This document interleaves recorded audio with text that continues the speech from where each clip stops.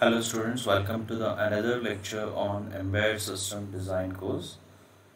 So in the last lecture we have seen about serial peripheral interface as well as the I2C, that is inter-integrated circuit bus. So in the last lecture we had some lag between the audio and video. So what I thought is to discuss only uh, one topic per video, so that the video may not get overloaded and so there may not be any synchronization issues. So from next lecture onwards we'll be having only a single topic per video, and if the topic is very small, so I will be going with two topics per video. Okay.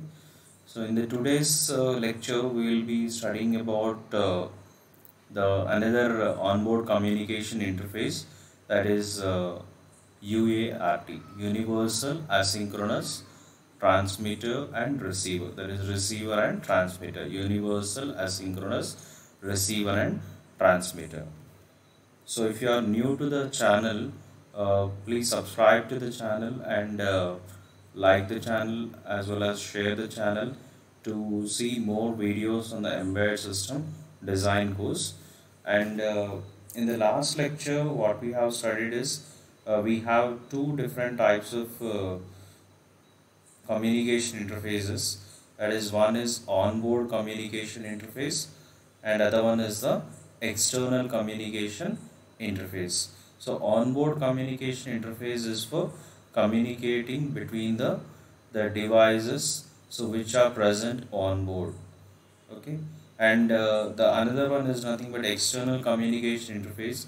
So if at all an embedded system want to communicate with any of the external device, so it need to use the external communication interface.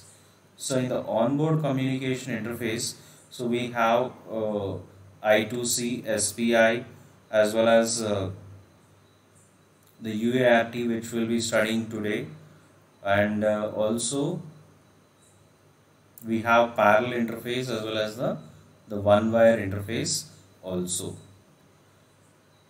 Okay.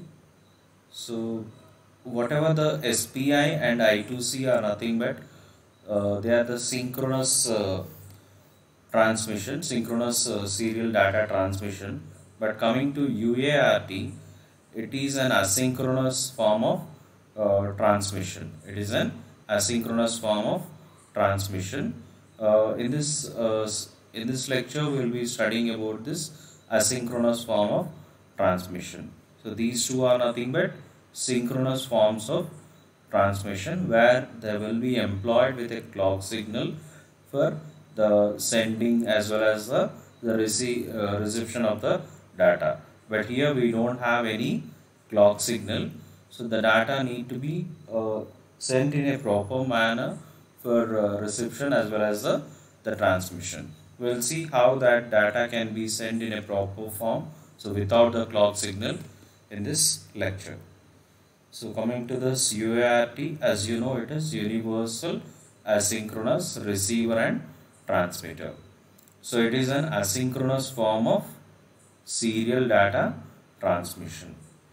And next, as there is no clock signal involved here, so there should be a agreement between the transmitter and receiver, so that there can be a communication, so which can be properly synced, or we can say it can be properly done. So whatever the settings, that is serial communication settings are there, so they should be identical for both transmitter as well as the receiver for proper transmission as well as the reception of data, as it is not having any clock signal.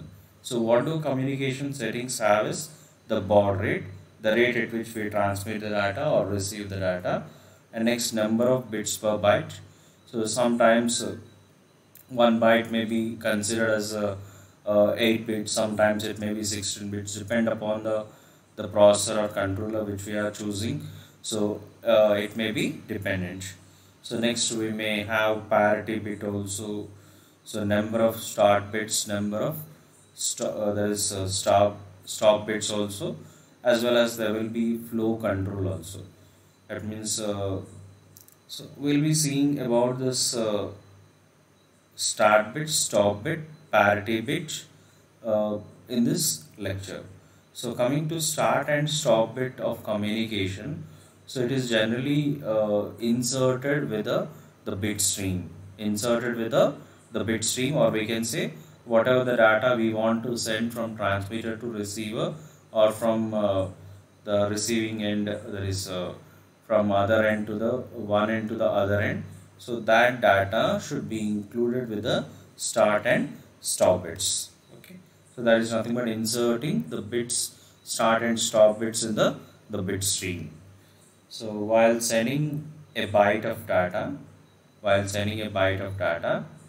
so a start bit is added first.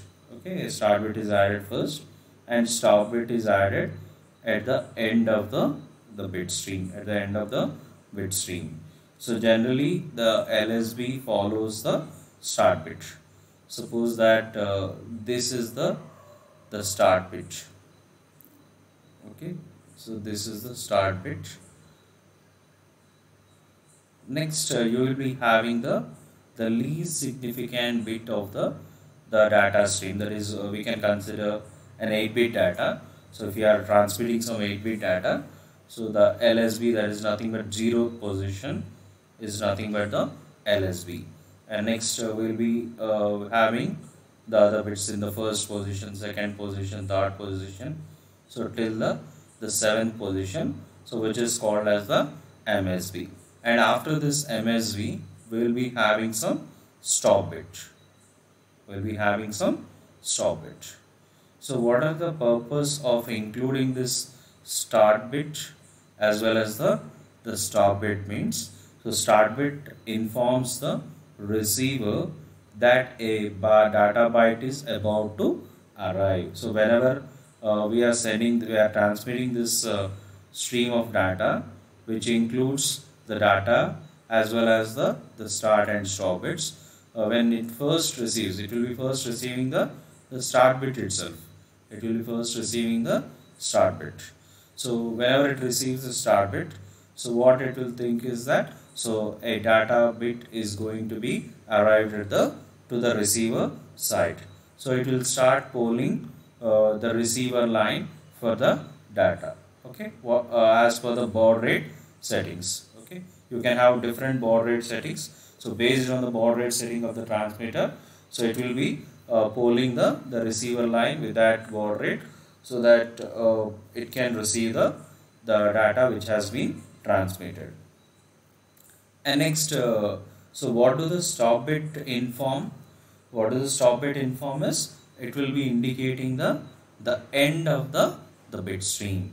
So after start bit, the receiver line will start polling the receiver line will be polling for the data, and it will be receiving that data from the 0th position to the 7th position, and at the end you will be having a stop bit. So whenever it receives the stop bit, the receiver line will think that it is the end of the bit stream, and it will stop the communication after that.